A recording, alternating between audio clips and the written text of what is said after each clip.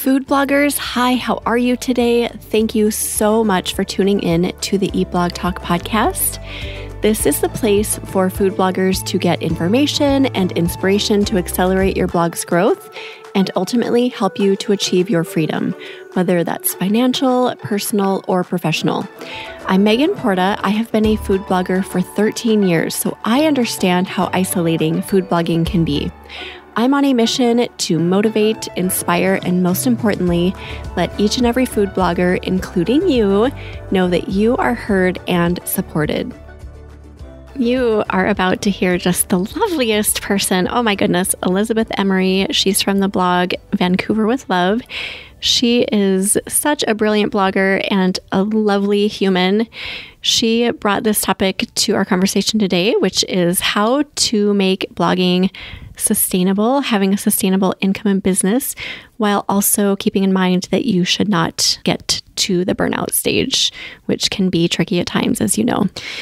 We just had a lovely conversation, which you are about to hear. I hope you love it too. Elizabeth talks about her experience doing freelance work and wanting to get into an ad network and how to balance all of that so you're not burning out. She talks about the importance of diversifying your revenue so you are passionate about what you're focusing on and you're finding the joy not only in your business but also in your life. She talks a lot about her business coach and how hiring a coach really helped shift her mindset and opened up space in her business for opportunities and revenue and other great things. And we also talk a lot about the importance of saying no to some opportunities, even though it's really hard, because that too is going to open up really good things for your business. This is such a fun chat. I hope you love it. It is episode number 522, sponsored by RankIQ. Hello there, food bloggers. Are you wanting to tap into additional revenue and improve your site experience for your users? If you're saying yes to all of this, then Chicory might be a really great fit for you. Chicory is a leading monetization platform for food bloggers, enabling you to integrate highly relevant, shoppable ads into your recipe content and earn revenue from top CPG brands. Chicory's hyper-contextual ads and shoppable technology will help you improve your site experience and engagement, allowing your readers to go from inspiration to checkout in just a few clicks. Enjoy easy installation and ongoing access to the Chicory team at zero cost to you. Chicory makes it easy to track your earnings, optimize your blog content using recipe insights, and connect with its team. Here is a testimonial from a happy Chicory user. Quote, "Cooking and baking is my passion. Chicory makes it simple and easy for me to share that passion with the Where is My Spoon audience, providing a seamless purchasing journey for my readers and an effective monetization model for my blog." End quote. That is from Adina Beck from Where is My Spoon. Head over to eatblogtalk.com/resources, scroll down to the Chicory logo and click that button that says Learn More About Chicory. Or you can go to chicory.co/food bloggers to learn more and to sign up. Now back to the episode. Elizabeth is a plant-based food blogger and recipe developer based in Vancouver. Her passion is showing people how fun and accessible vegan and plant-based eating can be. Elizabeth created and has run Vancouver with Love for 5 years, and she's turned it into a full-time income during that time. Hello, Elizabeth. Welcome to Eat Blog Talk. How are you today? I'm good. Thank you for having me, Megan. It's lovely to be here. I'm so excited. I love this topic so much. It's so important for us to talk about this. Before we get into it, though, do you have a fun fact to share with us? I do. Well, I don't know how fun this is for people, but I'm a food blogger now, but my other absolute passion in life is history. And if I hadn't become a food blogger about 6 years ago, I was going to go and get my history master's instead. So I have a bachelor's in history, and one day I very much hope that I can go back to university, get my master's and become a historian, actually. Oh my gosh. Okay. Is there a period in history that is most intriguing to you? I love all of it, but I particularly love social history. And actually, my undergrad dissertation was on secret government organizations in the Second World War. So very niche, very specific. Wow, that is specific. I thought you were going to stop after that, but in the Second World War. Yeah. Oh my gosh. It is so interesting, isn't it? Like I've never really gotten into it in probably the way you have. My husband is a huge history buff as well. But when I started thinking about it and talking to other people about it, it's really intriguing. So I can see where you would get just kind of taken, like pulled in by that topic. It's really cool. Completely. And anything, I just get sucked into museums. I spend hours there. Oh, I bet. Do you like art museums as well? I do, but I'm definitely more of a history gal. History definitely has my heart much more. I would say for me, like art museums are kind of what maybe history museums are for you. I love just knowing what the painter or whatever the artist was feeling, what period they came from, like what inspired them, what medium. Like I love all of that. I took every art history class that I possibly could in college. And I still remember, like, I'll see paintings, and that was a million years ago. And I'm like, oh, that is this title. And this painter was inspired by blah, blah, blah. And my husband's like, what? How do you remember that? I have the same thing. I did an art history module in my university course as well. And I still remember it to this day. It stuck with me so much. Yeah. It's powerful stuff. It really is powerful. It's so cool. I love knowing that. So today we are going to talk about just creating a sustainable career in blogging or hobby or whatever it is for you. And also, a huge point is not burning out from it, because that can so easily happen, as a lot of us know. Yes. Yes. So do you want to give us a background on your blog just to kind of frame our conversation? Yeah, absolutely. So my blog is Vancouver with Love, and it's vegan recipes and a little bit of travel and lifestyle on the side. I started the blog it was way back in 2013 when my partner and I moved to Canada from the UK. You might be able to tell I don't have a Canadian accent. And we just started it as a way to keep in touch with our friends and family. And it died a death after about 3 months, because you realize that suddenly no one's really interested in the fact that you got a job and opened a bank account in a different country. Didn't last, and I took it over as a food blog. So I had it as a hobby for several years, and it was only at the end of 2018 that I went full time as a blogger, and I've been doing it ever since, building up the business. Oh, amazing. So you're kind of an OG blogger too. You started quite a while. That's a long time ago. That's 10 years ago, or actually 11. Yeah. Oh gosh, it is. I haven't thought about that. Yes, I definitely don't feel like an OG blogger. It was very much a hobby back then. Yeah. And I think I was on Tumblr to start with. Yeah. But yeah, it's only been in the last few years that I've definitely taken it more seriously and gone full time. And I would say it's been slow growth since then, but growth nonetheless. So full time since 2018. And once you got back into it and decided to make a go of it, you obviously came to a point where you realized that you couldn't just put it all in. You go all in, put all your effort in, and burn out. You needed to kind of stretch it out and stretch out your energy and your projects and all of that. So what made you realize all of that? Well, it was a couple of years into doing this full time, and I had focused on probably different areas to a lot of bloggers. I hadn't focused on ad revenue on my site. I hadn't really realized quite how lucrative that could be until quite late in the game. So I'd been working on sponsored content on social media and freelance recipe development. And I loved what I was doing. I loved parts of it, but it was just becoming kind of unsustainable. And I think a couple of years in, as I say, we were kind of deep in the pandemic, that glorious time for everyone. And I just realized I was waking up each day dreading the day, and I didn't want to do work. I was completely unenthused about a lot of what I was doing. It all felt like far too much. And it was only with hindsight that I realized I'd just reached burnout. I'd just been putting in too many hours. Nothing was happening because it was the pandemic. No one was going anywhere. So I was working all day by myself from home, and then there was nothing to go and do after that. There was no travel. There was no fun and excitement. And that had just, without my realizing, put me slowly into this burnout. And it made me realize, it was a huge wake-up call, actually. It made me realize I couldn't go on like this, and I had to bring the joy back to what I was doing. I had to find some sense of contentment with it. Otherwise, I just wasn't going to be able to continue. Yeah. Oh, wow.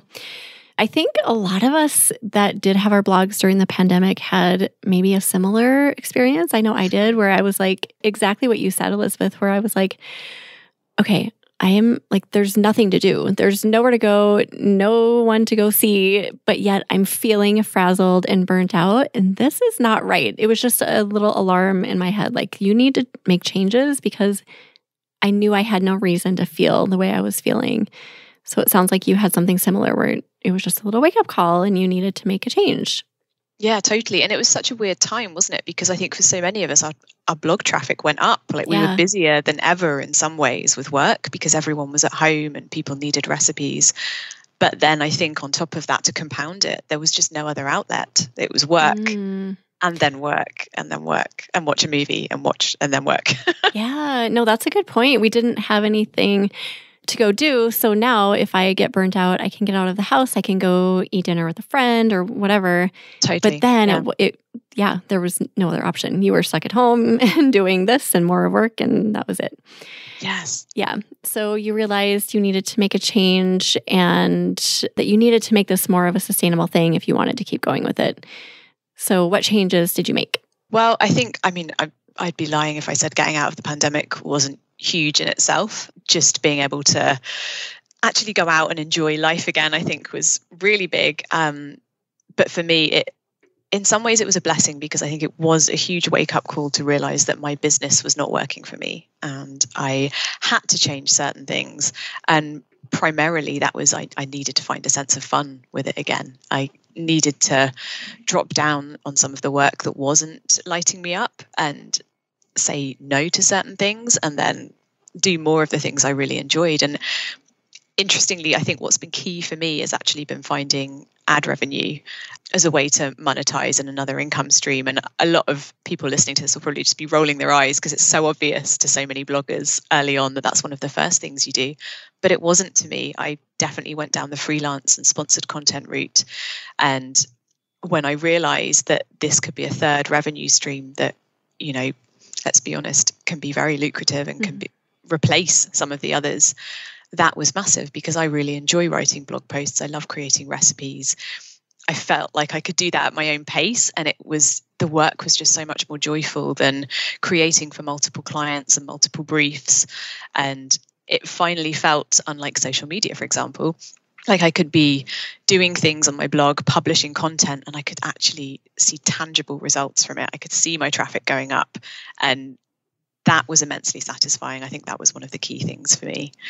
Yeah. That and actually getting a business coach as well. That was that's huge. Pretty huge. That was a game changer for me. And I should, shout out to my business coach, Jen Carrington. She's wonderful. She's based in the UK, and she's somebody I'd followed on social media for years. And she runs her business alongside having a chronic illness. And so her whole thing is showing people how to create simple, spacious businesses without working 40 hours a week. And she really she practices what she preaches. She's brilliant, and she's been a complete game changer for me. Oh, okay. I love everything you just said. So I feel like there's some underlying messages kind of, going along with this topic. So finding balance, avoiding burnout, because you don't want to get there. If you haven't been there, trust me, and trust Elizabeth, you don't want to go there. No. Figuring out how to do it so you can do this long term, so you don't fizzle out and stop, and then all the work you did is out the door. And then also getting help, because we can't do this alone. And that is like business coach, mentoring, networking with peers, getting help even from your family or friends. Yeah. So there's a lot of kind of subtopics we could talk about. And then you also mentioned monetization and figuring out early on how you want to monetize and setting that as a priority so that you can go down those paths. What do you suggest there? So if somebody is like, oh yeah, I'm really feeling frazzled, but I do want to monetize and it's stressing me out, I don't know where to start with it, what would you say? With hindsight, if I'd known then what I know now, I would definitely say go down the ad revenue route. I put off learning about SEO for the longest time because it felt like just another thing to do, and I was already overwhelmed and burnt out.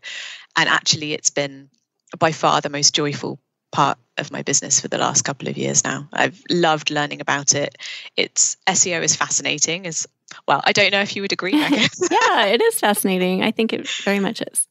And I think when it's working for you, it's it's wonderful. I know many people have been hit by the helpful content update. I've been very fortunate that I haven't had a problem with that, but I can only imagine how much it must impact people who were hit by it. But yeah, learning SEO, learning keyword research. There's some great courses out there, like Cooking with Keywords. That's a brilliant course that I took.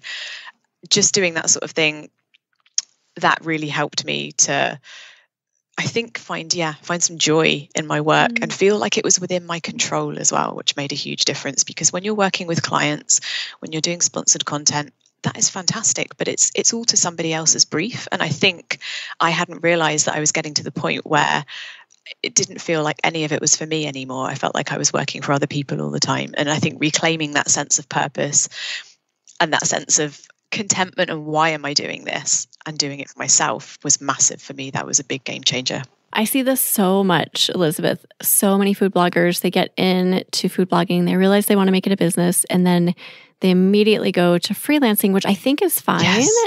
I think that's fine as long as you can keep that balance. Yeah. And not let the scales tip in that direction where you're doing more work for others than you are for yourself. Because then it can be really frustrating for people when they see that this route, like the ad route maybe that they want to go, is kind of like diminishing over here on the sidelines while they're doing all of this work for other people. So how do you balance that? Because I know it's so hard. I see it. It's painful for people, like really, really painful. Yeah, and it is painful. I think it's painful to say no to things as well. I think we're kind of inherently, many of us have this inbuilt feeling that we can't say no to opportunities, which is completely understandable. And it's scary saying no to something. For me, it was a case of actually needing to reduce the amount of freelance work I was doing and like drop that down by quite a significant amount and stop focusing so much on Instagram content. And I'm still very much present on Instagram, but as I'm sure you're aware, it's a complete time drain. And it's so easy to lose sort of half a day to creating a reel and posting it and then engaging. And so for me, I think it's felt quite scary actually at times, but making a conscious decision to move away from doing so much freelance work and the social media stuff and focus on the blog has been a really big shift. And I'd say it's not without its challenges, because you're taking an immediate hit financially from not doing the freelance work. But I think, and it's different, everyone has completely different circumstances with it, but I think if it's within your capacity, it's quite important to realize that if you're then going to focus on building up your blog, building up the recipes that you have, you're sowing seeds for the longer term there. Like you're creating evergreen content that in theory, if you optimize and update it frequently, like it should keep bearing fruit and bringing you in revenue for years to come, in theory. No one knows for sure, right? But, yeah, and there is a tipping point too. There's this time when you maybe release some of the other work that you're doing and start doing more work for your content, where you just have to kind of trust that it's going to be in your favor eventually. And it's hard because during that time, the money that you want maybe isn't coming in the amounts that you want. But you just have to keep pushing forward and putting in the work and just having faith that it's going to happen. And that is so hard. But if you just, press forward, press on, it will happen. Yeah, I think that's it. And I think it's being consistent as well. And I know like every blogging podcast will tell you that, but I think that's huge. Being consistent, publishing when you can. And for the longest time, I put it off because I thought, well, I don't have the capacity to publish a blog post every week. That's more than I can manage with my workload as it currently is. And I think it's just important to do what you can. If you can publish one a month, do that and be consistent with it. If you can do one every 2 weeks, do that. Yeah. And whatever you can do is great, but I think don't underestimate the value of consistency with blogging. That's a huge piece of the puzzle with just making this sustainable and not burning out, right? Just finding something that works for you and keeping at it. And do you think that applies to all platforms, or are we talking just blog content? I mean, it's really difficult to say, isn't it? Because who knows what's going on with Instagram? From a sustainability perspective, I think it's an important thing to follow. Like for example, I know I can't do more than a reel a week on Instagram. I cannot afford to dedicate several days to Instagram each week, it isn't worth the time for me. It isn't worth the return on investment. Whereas spending that time on a blog recipe is, I know I'm going to get that investment back. And I think it is quite important to just follow that consistency rule across all of it for your own mental health, really. I've experienced it myself, and I've seen too many other bloggers kind of just go like mad and create as much content as they possibly can. And who can sustain that long term? I don't think anyone can. I certainly can't. No. And I would far rather grow slowly at a pace I can manage, creating a recipe a week, a recipe every 2 weeks, and doing it that way rather than just hammering out loads of content and then having to take 3 months off because I've completely burnt out. It just doesn't make sense to me. Right. And until you experience that, you don't really connect the dots, right? But then when it happens, you're like, oh, right, I don't want to do that again because it just is counterproductive. You don't want to go back there. No, absolutely. It's horrible. It is. It's horrible. And I know this is like such a cliche analogy, but using the tortoise and the hare story where it's like, are you going to go crazy and burn out, or are you going to slow down and do things so that you can sustain yourself? Yeah. And it's so hard to do that. And I still have moments every week now where I'll see someone else that's been blogging for a lot less time than me. Their success has completely eclipsed mine. They're making 10 times the amount I am. And I'll just think, oh, what am I doing wrong? And it takes me a minute to pull myself back and think, well, but that isn't you. That isn't your life, and you don't want that lifestyle. I want to keep doing this, hopefully for years to come. I'd like to have a long career. And yeah, you have to set yourself up, I think, to be able to do it for the long term. Eat Blog Talk is thrilled to unveil the Eat Blog Talk Accountability Group, an exclusive community made for food bloggers who crave accountability, focus, and connection. We understand that not everyone is ready to dive into the Mini Minds group or the Masterminds program. That is why we've crafted this special offering for bloggers like you who want that extra push toward their aspirations but aren't yet able to make the financial or time commitment.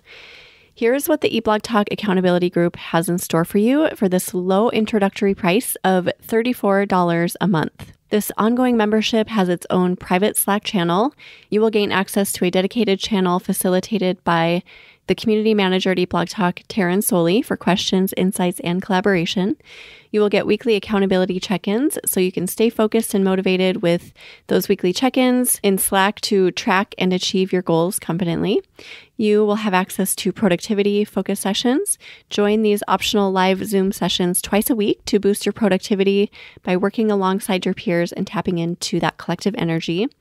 And you will get monthly group Zoom calls replacing the former Clubhouse chats. Join these calls to connect, discuss current topics, share experiences, and celebrate achievements. Those calls will be hosted by me, Megan Porta, and I can't wait to see some of you there. If this sounds intriguing, head over to eatblogtalk.com/focus to sign up today. eatblogtalk.com/focus. Do you think being really in tune with why you are doing this is important? For me, yes. I always said from the age of about 5, I wanted to do a job I loved, and proceeded then not to for the first 15 years of my career. So I think I've experienced that side of it, of going to work and not feeling fulfilled every day. So personally, I do need to love it. And I think for anyone, any creative in this space, I think you do need to have a certain element of joy and passion for what you do. Otherwise, you won't be sustained, I think. I think if you have a very strong goal, whether that's financial or something else, I think that can sustain for a certain amount of time. But then once that's fulfilled or once that goes away, there has to be something more to keep you doing it. I think the love of what you're doing and the love of creating, and in my example, plant-based food, which I'm very passionate about, has to be there. Yeah, I think that's really important too. The passion has to be there. You can only go so long if you're doing something that doesn't involve passion, I believe. Absolutely. Yeah.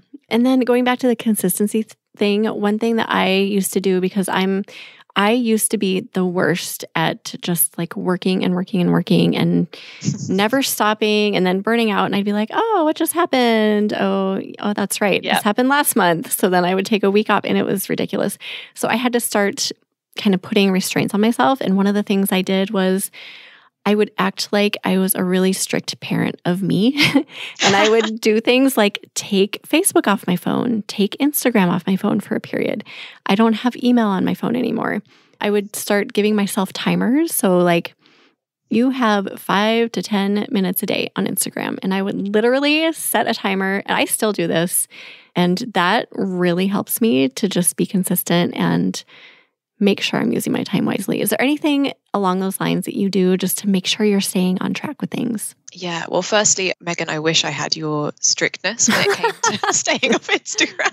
I frequently set timers and then go slightly over them, but I do try to do that. But I think the part I'm really good at is I always take weekends off. Like that is a no-brainer for me. I have to have weekends off. Oh, I love it. But I also work really intentionally to try and only work 4 days a week. So I really try and take Fridays as well. And it doesn't always work out. Sometimes I do have to do a little bit of work on a Friday, but I plan my schedule so that I can try and fit everything in Monday to Thursday. And Friday I just kind of have time for me, time for chores, to get other things done. If I do a bit of work, I don't mind because I feel like it's my choice.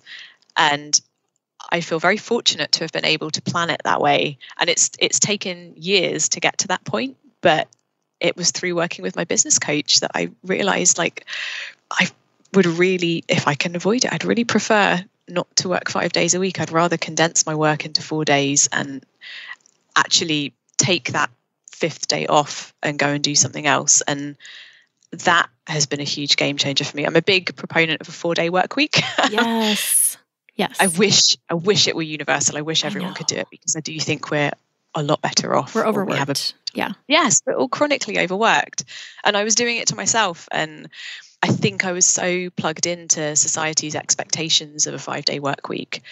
It took me a really long time before I went, well, nobody's forcing you to do this. You could actually get the work done in 4 days for the most part. Yeah. And it's been completely liberating. Even just taking like an afternoon off and making that a staple thing, it's been really huge for me, just having that space and that sort of, I guess, strictness around that. It's felt like a really, really helpful boundary to set. I have done a similar thing, and I just want to point out that it is a process. You can't, at least for me, I couldn't just like, okay, I'm going to take Fridays off and not work weekends and not work evenings. It had to be in stages for me. So at first I took away my evenings, and then I took away my weekends. Like I did not want to work at all on weekends. And then I'm very similar to you, Elizabeth, where I try not to work Fridays, and I do 4-hour work weeks. So I only work 20 hours a week. And I just had a friend say to me the other day, what do you do with all your time? And I was like, honestly, I'm enjoying life. I don't ever have a moment where I'm like, wow, I'm really bored. I try to really be in the present moment and enjoy that time off of work so that when I'm working, I am ridiculously intentional and I sit down and I get to business and there's no messing around. Are you like that too? When you're working, you are just in it? I want to say I always am. The focus is something I have struggled with. I'm pretty good at it. I don't think I'm quite at your level yet. It's definitely something I'm working towards. But my business coach is great with that. She works a very reduced week and she's very focused on it. So she's very good at educating me how to do that. And it's something I want to get towards, but I'm not quite at your level of 4-hour days at the moment. That is brilliant. And I salute you. Yeah, it feels so good. And then, so talk about your business coach a little bit. At what point did you realize that would probably help you, and how has she helped you? It was at the worst point of my burnout, really. So a couple of years ago, and I was, as I mentioned previously, literally just waking up in the morning, dreading each day, which is a horrible way to be. Yeah. You don't want to get to that stage of burnout. And I knew something had to change. I'd held off getting a business coach because it's a huge investment, or it can be a huge investment. And my business, frankly, wasn't making enough money at that point to what I felt. Well, it wasn't making enough money for me to be able to feel I could justify that investment. And it wasn't until a couple of people close to me said, I really think you should do this. And I kind of took a look at it and realized I had to make some changes. Something had to change. I couldn't carry on with the business the way it was. That I just thought, well, you have to spend the money, you have to invest in yourself. And it was, life-changing for me. It was so helpful. And the way she's helped me primarily, she's quite different to a lot of business coaches. I think she doesn't have the North American mentality, which I think can often be a little bit more sort of hustle and focused on sort of physical achievements and pillars of success and stuff. She is focused on those things, but she's a little bit more mindset focused. And for me, it's the change of mindset has just been everything. She's really helped me to find the joy in working every day and to question why I feel that I need to do certain things like work an 8-hour day or work a 5-day week. And that has just been so immensely helpful. I feel it's kind of hard to quantify it. It's hard to explain, but I just feel like I have so much more space in my business now than I used to. And I actually wake up in the morning and look forward to the tasks I have. It's been life-changing. I don't know if you can tell I'm smiling as I say this. I can. Yeah. And I can clearly feel that you really mean that. Like it really has not just been game-changing for your business, but life-changing for your life. Yeah, like just completely. And I think simple things like Jen telling me, not to do the tasks. The things I'm really dreading, maybe that's a sign that I don't want to be doing them in my business. And is there a way I can not? And she's just really good at making things more easeful and showing you that you can have space and joy in your business. And it's brought me back to life in my business, I think. And I think as well, the important part I'm not acknowledging is it's having the support of another person. When we're teams of one as bloggers, it's hard, right? It's really hard. It is. Just having one other person in your corner is everything. It is everything. It feels so good. I have a very similar experience as you, Elizabeth, where I really had a hard time justifying the expense because it is a big investment. If you're going to get a really quality business coach who also dives into mindset work, which I think you should, it's an investment. And I was just like, I don't have this kind of money right now, but I know I need this. So I did it anyway. And do you have the same experience? When I did it, immediately I saw changes in my business in revenue, in opportunity. Like it was within a month where I was like, oh my gosh, all of this opportunity was coming to me. I was having new projects put in my lap that were really exciting. Did you see anything similar to that? Yeah, well, yes. And it's really strange because at the time I was like, I don't know, is that a coincidence? Like I got accepted by Mediavine the same month I started working with my business coach. Like you said, like more opportunities just started coming in. And I think I had the headspace for it and I had a different mindset to be able to accept them and like actually take those things on. I think you welcome in what you're putting out, don't you, as well, as much as anything. Yes, that's it. Yep. And you're creating space for those good things and somebody's giving you permission to do so. Yeah, and that, I think you nailed that. That's huge. Someone's giving you permission. I think often, not always, but I think often as women, that's something we struggle with a bit. I think we kind of need that almost validation. We need permission because of the way culture and society have brought us up. It's a bit of an unlearning, really, I think. And it's taking that power. And I think having that support for me and having that support from somebody else has just given me that power in my business and has made me feel much more in control in it for sure. Yes, I love that so much power there. And then you mentioned a little bit ago about just the importance of saying no to some things, maybe projects, opportunities, people. Do you have any advice for people about how to do that? Because it can be really hard. It's really hard. I completely empathize. And this is one of those situations where I have to say having a business coach has been, she's been worth her weight in gold because I can talk to her about these things. And it's just another example of having someone else in your corner and having someone to sort of validate your decisions as well, I think is really helpful. And just to tell you if they think you're making the wrong decision, but somebody that you trust who's been through it, who understands the business. So I had an opportunity quite recently and it's something I've wanted for a really long time, but unfortunately when the opportunity came up, it just logistically, it wasn't quite possible. It wouldn't financially have been very feasible to take it. And it felt really, really hard saying no to this because it was something I'd wanted for a very, very long time. And having a coach in my corner, being able to talk to Jen about it and say like, am I being mad saying no to this? And her saying, no, that's completely, I understand why you'd make that decision, has been just brilliant. And I have to say, this project, had I taken it on, would have taken months and months and months. I would have lost income from other things. I wouldn't have been able to fulfill other contracts, do other projects. It would have been all consuming and it would have been wonderful. And yet at the same time, I've worked so hard to get to a place where I feel somewhat content in my business, where I enjoy my weekly workflow and I enjoy being able to see my ad revenue build every month. It would have, I think, probably most likely just pushed me back to that state of burnout. So I think when you're thinking about making these sorts of decisions, whether you can afford to go back to that state of burnout, or if you haven't ever experienced it before, whether taking on a project like that would put you in a state of burnout is a really, really important factor, because as you've said, you don't want to go there if you've not been there before. It's not pleasant. Yeah. Oh my gosh. Yeah, definitely.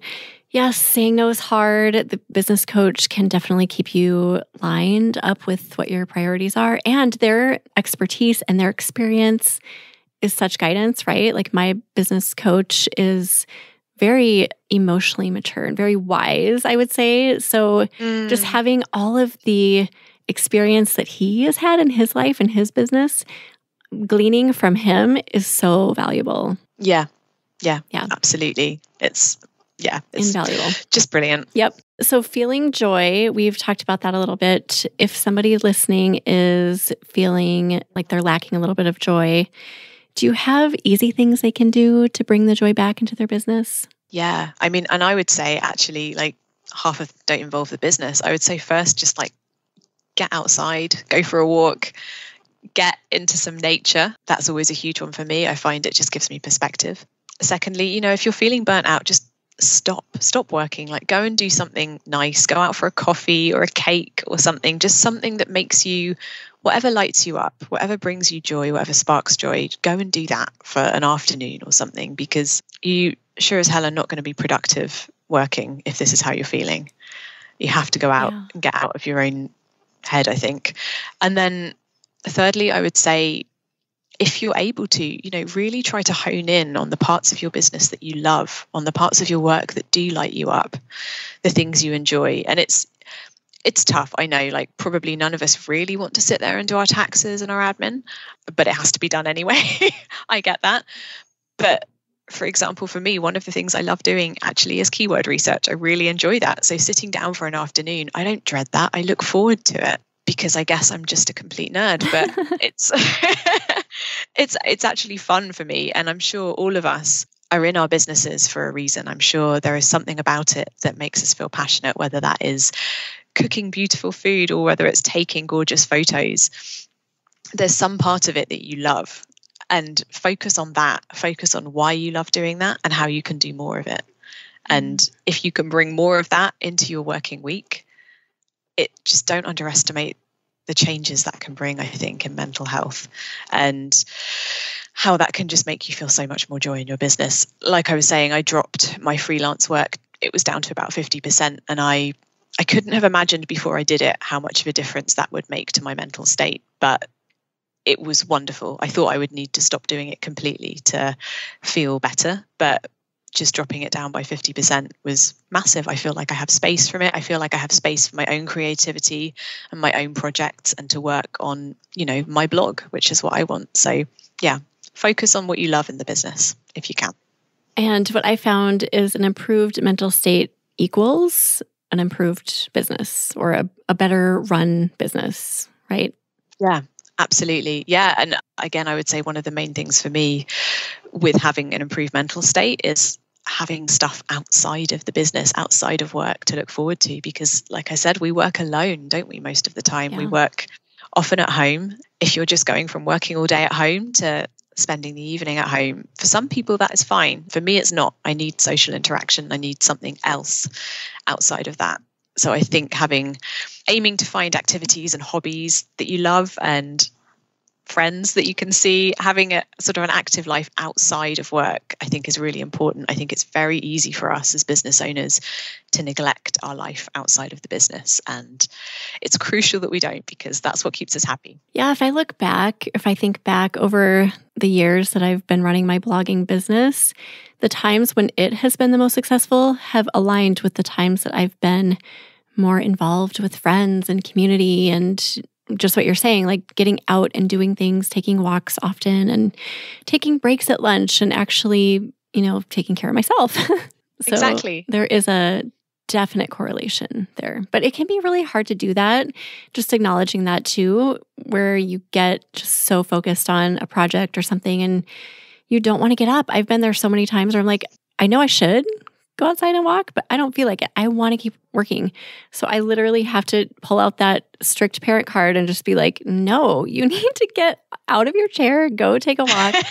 And sometimes we have to force ourselves to do those things. Yes, I know exactly what you mean. I actually have a good tip for this one. Go for a walk before you start work in the morning because you won't. Once you get into it, once you get into that flow state, you're not going to want to stop. I never want to stop. I find I do much better if I go out first thing in the morning or if I go for a walk or a run or just something to get outside into the world. And then I feel like I've already achieved something when I start my working day. Oh, I love that. It helps. This is why I do a morning routine and I am stringent about it because some mornings I'll be like, oh, I'll meditate at noon or I'll work out at 2. It never happens. So I just know myself and I know if I don't do it in the morning, if I don't do all the things I want to do, I'm not going to do it. I know. It's the best intentions, isn't it? You put the yoga pants on at 7 a.m. in the morning and you're like, I will do yoga at 12. Yes. No, you won't. It won't happen. Oh my gosh, that's so funny. I wonder if anyone else is like that. I certainly am. It can't just be us. Yes, it can't just be us. This is so good. Okay, is there anything else you want to mention, Elizabeth, just so people are encouraged to create a more sustainable business and not getting to that burnout point? Oh, I think it really is, focus as much as you can on the parts that you love and just as we've been saying, like take care of yourself outside of it. Yes, the business is really important and you're building a business and especially in the early days, that is going to take work. We all know it takes a lot of work. But if you want to do this for years to come, I think my advice would just be keep working on it like you're going to do it for years to come. So don't feel you need to rush and do everything up front and it all has to be perfect. Just start putting recipes out. Take one day at a time, do what you can, aim to improve by 1% every day. And, that will carry you forward. But you can't sustain working at breakneck speed. It has to be at a comfortable pace that you actually enjoy. And I think it's important to remember that Rome wasn't built in a day with these things, which is easier said than done. But I think as bloggers, we often forget that and feel the immense pressure of doing all of it at once. Oh, so beautiful. What an amazing conversation. This is important. I really hope that people listen and just hear what you're saying, everything that you've said, because I feel like nothing else matters. You can be the best keyword researcher on the planet, but it doesn't matter if you're not listening to everything else and taking care of yourself and giving yourself breaks and not burning out. So absolutely, completely agree. Thank you, Elizabeth. This was so fun. I so appreciate you joining us today. Do you have either a favorite quote or words of inspiration to leave us with? I have words of inspiration and it's very, very plain really. And I would just say, you know what, you don't have to listen to all the advice out there. There is so much advice out there on blogging, on every aspect of it. And I would say I'm proof that you don't have to listen to all the advice. I've just been accepted to Raptive, which is one of the harder agencies to get into, thanks, which I'm really pleased about. Oh. And I've done it working pretty much 4 days a week without killing myself doing it. And I'm more content than I've ever been with it. And I enjoy the work. You don't have to listen to all of the advice out there. There is a lot. It's very overwhelming. And I think if something resonates with you, take it on board. But don't feel you have to implement every single thing that everyone is saying because it's a loud space. Yes. And that is so refreshing what you just said. I love it so much. I think a lot of people are going to be very encouraged by that. So thank you, Elizabeth. We'll put together a show notes page for you. If anyone wants to go look at those, you can head to eatblogtalk.com/Vancouver with love. Tell everyone again where they can find you, Elizabeth. Yeah, so my blog is vancouverwithlove.com or my handle is @vancouverwithlove on Instagram and Pinterest and Facebook. You'll find me there. Awesome. Everyone go check Elizabeth out. Thank you again for being here and thank you so much for listening, food bloggers. I will see you next time. Thank you so much for listening to this episode of Eat Blog Talk. Don't forget to rate and review Eat Blog Talk on your favorite podcast player. Thank you, and I will see you next time.